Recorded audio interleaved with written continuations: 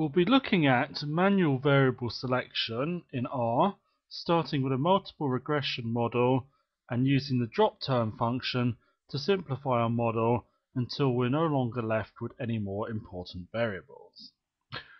To illustrate this technique, we'll be making use of a dataset in the mass library, and it's a dataset on CPU performance which is measured against various variables, and we're going to look at a way of selecting which are the important variables using a multiple linear regression model.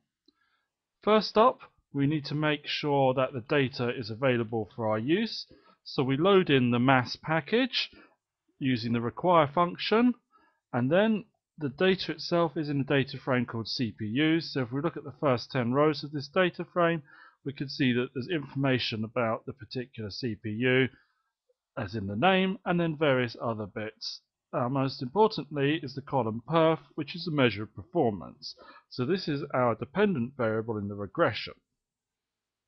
First of all, we're going to fit what we might consider our full model and save that as cpu.mod1.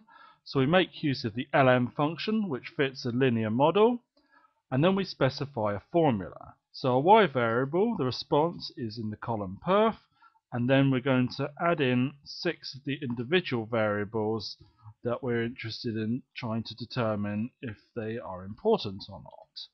So as we're looking at an additive model, we simply put the name of the variable and then a plus sign and then the next variable that we want to include. And we also need to specify where the data is actually stored, so in data frame CPUs. So when we've run this, we'll see that it's been saved as this object, summary cpu.mod1. So if we use the summary function on here, we'll get a standard regression output. So our table of coefficients can be used to determine whether any of the individual coefficients are significant or not. So if we look through the 6 variables that have been included, we'll notice that chmin, when we calculate the t-statistic for this variable, the ratio of the estimate to its standard error, we get a non-significant result. So what we could also have done here is to use a dropterm function to go through each of these 6 variables one at a time to determine if any of them are not significant. So to make use of the dropterm function, we merely specify the name of a model, so we give our cpu.mod1, and then we also want to indicate that we want to use ftests to compare the nested models. So our summary table, as it says, looks at single term deletion. So in the first model we remove the variable syct and then perform the test to see whether this means that we have a significant reduction in the goodness of fit of the model. So as we could see, this mimics what we've seen from running the summary function, and there's a relationship between the f value and the t values. For example, if we take the first variable syct, our t value is 2.789, and if we square that value we get 7.789, which is the f value for comparing the model with and without that variable. So what we would want to do here is consider fitting the next model down. So we use the update function to take our original model, cpu.mod1.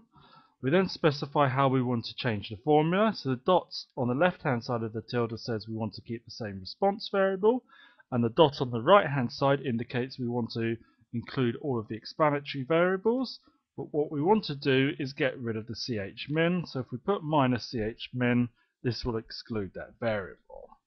So that object is saved, and then we can run the dropterm on this model object, and now we'll see that there's a significant decrease in the goodness of fit if we exclude any of the variables in the model.